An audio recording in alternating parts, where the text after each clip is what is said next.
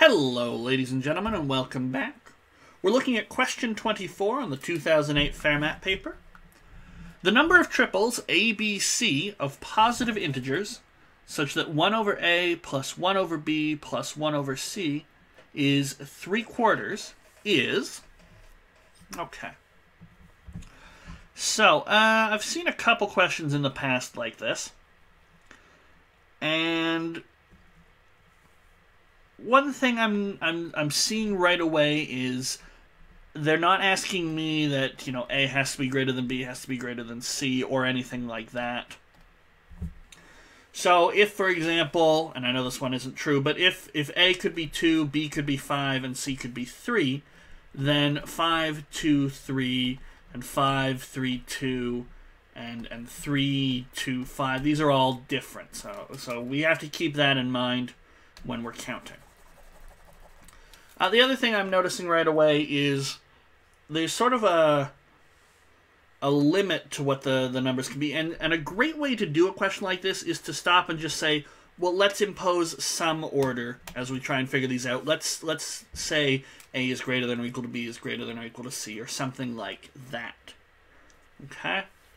And the reason you can do that, of course you can do that, but the reason that I find it helpful to do something like that is because, at least for the first little bit, so either this question is, I list a bunch of stuff out and I'm done, or this question is a little grander, but I still should probably start by listing out a few examples, noticing patterns. Is C always A times B plus 1 or something like that? But I should start listing a few out and get the pattern or finish off the question. And so imposing your own order, like A has to be less than or equal to B, less than or equal to C, for the first little bit, can certainly help you say, well, there's only going to be this many cases, and things like that. So, for example, what I'm going to do is, I'm going to flip the page from 23. 23 was a fine question. But I'm going to say something like, let A be less than or equal to B, less than or equal to C. Now, when I do that, I have to remember when I'm counting that if 2, 3, 5 is a solution I find this way, that I have to count all the other ones. There'll be 5 others with those. But in doing this, I will not get another copy of this pattern. I won't get 3, 2, 5, because my assumption is that A is less than or equal to B, less than or equal to C. Now, one other thing I'm noticing right off the bat, 1 over A, 1 over B. We have 3 fractions. Add them up to 3/4. If A and B and C are all equal to 4, I get a solution. Now, it's a fine observation, and I'm going to tell you where it's going to lead me in a second, but it's not how you want to start making a list of possible solutions. Because, what if A were 2? What if A were 3? You're just jumping in at 4 just because you see something. You don't want to lose track. The way to make a list and to notice patterns is to be very methodical, very organized, very algorithmic. Don't just say, oh, I think I'll investigate this case next. Have a starting point, and A being something like 1 or 2 would be great. But noticing that, I can then say, well, if A is 5, and if I'm assuming A is less than or equal to B, less than or equal to C, then B, well, here, let's say this.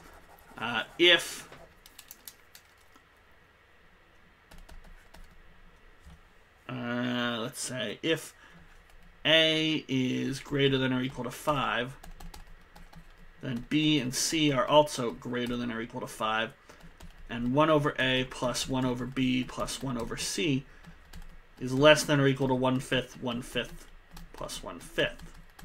Remember, if M is less than or equal to N, then 1 over M is greater than or equal to 1 over N. Some little inequality stuff, and it's good to master. A bunch of my calc students do not know these rules and find them very difficult to learn on the fly while also trying to learn calculus. But this is then less than or equal to 3/5, which is less than 3/4. So there's no way 1 over A plus 1 over B plus 1 over C could be 3/4. In fact, if A is equal to 4 and B is greater than or equal to 5, you're still going to get the same problem. So, it turns out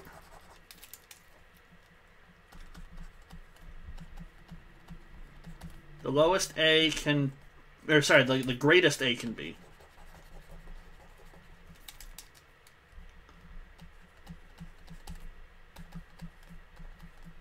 is 4.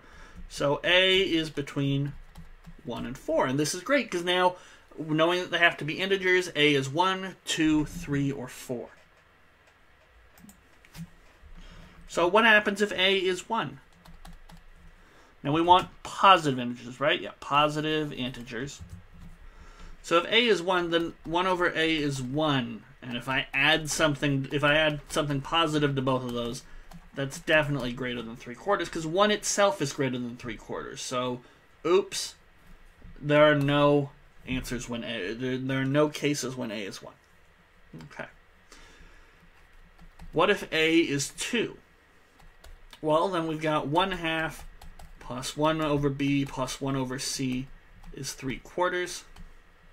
Subtracting a half from both sides, we get 1 over B plus 1 over C is just 1/4. Okay. So now the question shifts to, well, what can we have here? And B has to be at least 2. But what could B be at most? Well, C is less than or equal to B, and so that means 1 over C, or sorry, C is greater than or equal to B. I'm getting my inequalities all mixed up.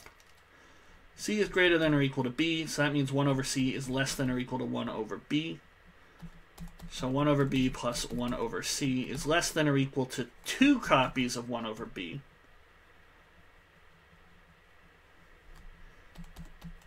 And so 1/4 must be equal to that. So we can actually work out that 8 is going to be greater than or equal to B. Now, the next question is, do each of the possibilities of B between 2 and 8 actually work out and give me an answer as to what C is? So we might make a little chart here. If this is my B, what's my C? So we got 2. Well, no, you're not going to get anything there. Because remember, what are we trying to solve for? 1 over B plus 1 over C is got to be equal to 1/4. So in fact, actually, B has to be starting with at least a 5th.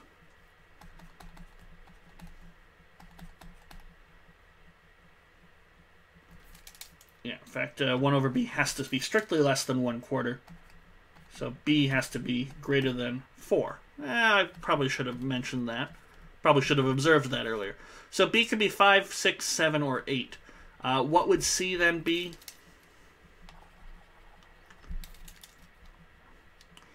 So we'd get 1/5.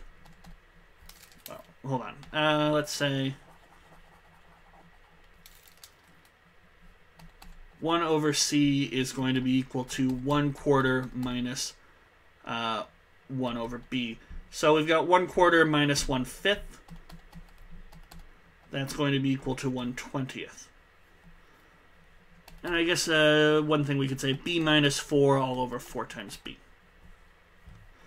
Alright, so now 1 over C will be equal to 6 minus 4, so that's 2 over 4 times 6, so 2 over 24. Let's say 1/12. So what's C in these cases? 20. 12. How about when it's 7? So 1 over C is going to be 7 minus 4, which is 3, over 4 times 7. 3 over 28. Uh-oh. If I do a reciprocal, I'm not going to get an integer. I'll get C has got to be 28 over 3. That's about 9 point something.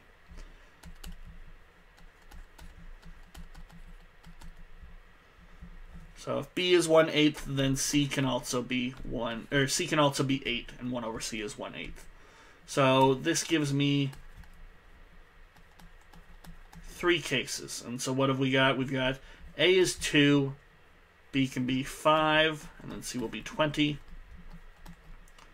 A is 2, B can be 6, and C will be 12. A is 8, and then we can get or sorry, A is 2, and we can get 2 8s. Alright, so, but each of these gives its own cases. So there's 3 numbers to work with. There are going to be 6 cases in total. 6 cases. And this one is a little odd. It's only going to be 3 cases. And you have to think, well, why is it going to be only 3 cases? And indeed, why are these 6 cases? Well, if you're not familiar with arrangements and factorials, it's something that you might want to get into. But I have 3 different numbers here. 2, 5, 20. I don't have to have 2 at the start. Okay? I have made the assumption that my lowest number will be at the start, but the question didn't ask me that. So I could have 20, 2, and 5. So the question is, how many of these that have 2, 5, and 20 in them are there? Well, think about any triple. So A, B, C. We've got 3 choices for what A can be, either 2, 5, or 20. Once we've made that choice, we have 2 choices for B. Either, if we pick 20 first, then either 2 or 5, and that leaves only 1 choice for C. And that gives me a total of 6 possibilities. But when it comes to choosing with the 2, 8, and 8,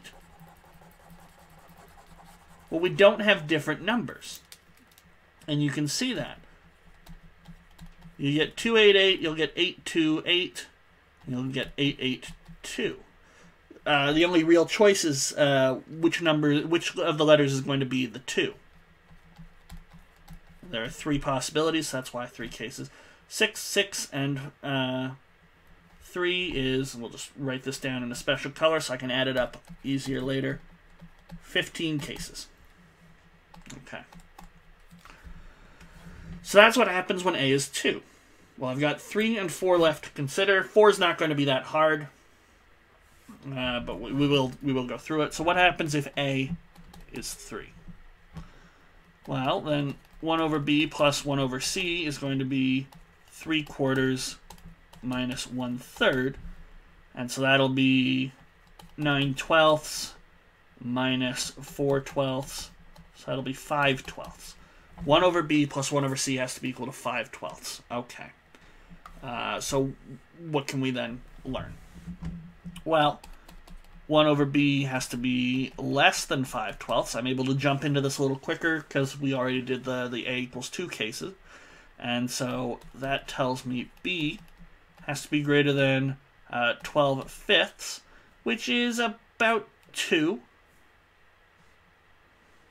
It's a little more than 2, so B has to be greater than or equal to 3. Okay. And so if B were 3, then 1/3 is 4/12, and that is less than 5/12. Okay, what could B be at most? Well, again, 5/12 has got to be 1 over B plus 1 over C, but that has to be less than or equal to 2 over B.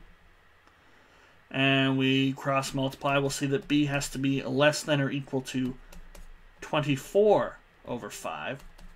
So B has to be less than or equal to, so this is just under 5, so B has to be less than or equal to 4. This is going to be a much simpler little chart. What's B, and then what's 1 over C? So that'll be 5B minus 12 over 12B. And so as a result, then, what is C? So B could be either 3 or 4. So we'll get 15 minus 12 is 3 over 12 times 3 is 36. So that'll be 1 over 12. C will be 12. Or we could have B is 4, and that'll be 20 minus 12, which is 8, over 12 times 4, which is 48. And that'll be 1/6, so C will be 6. So we get 3, 3, and 12. Or we get 3, 4, and 6. Once again, we've got 3 cases and 6 cases. So that's 9 in total on this page. And that's 24 in total. 15 from the last one, 9 for this one. So 24, and we only have one more case to consider. Now, we're pretty close. I don't see 24 in my answers. The answer is going to be 25, but let's just briefly go through that. The A equals 4 case shouldn't be that bad. We should prove that B and C have to both be 4 as well. 1 over b plus 1 over c has got to be equal to 3/4 minus 1/4 is going to be 1/2. Not a problem. Now, 1 over b has to be less than or equal to 1/2. So b has to be greater than or equal to 2, but b also has to be greater than or equal to a. So, in fact, b has to be greater than or equal to 4. Fine, not a problem. Okay, and then we also have 1 over b. So 1/2 is 1 over b plus 1 over c, but that's less than or equal to 2 over b. Cross multiplying, we're going to get b has to be less than or equal to 4. So my only case is b is equal to 4, and this also gives me c is equal to 4, which I already mentioned. 1/4 plus 1/4 plus 1/4 is 3/4, and this is only one case. There's no way to rearrange the numbers 4, 4, and 4 and get something other than just 4, 4, and 4. Every number has to be 4. So in total, we're going to get 25 cases. I think that was B. Yes, B right there. And that finishes off question number 24. We have just one more question to go, question 25, and then we will be done with our 2008 paper. Join me if you would like to in the next video. Until then, take care.